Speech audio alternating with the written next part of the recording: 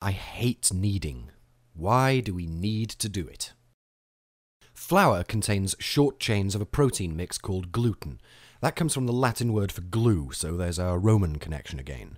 When we knead, what we're doing is mashing the gluten up, unfolding it into long chains that bond together to form a network. It's a bit like we're creating a wheat-based version of Skynet. The semolina flour is actually important because semolina has a high gluten content, but the gluten in it is less elastic than the gluten in bread flour. If we'd used bread flour for this, we'd end up with pasta that twanged. Possibly.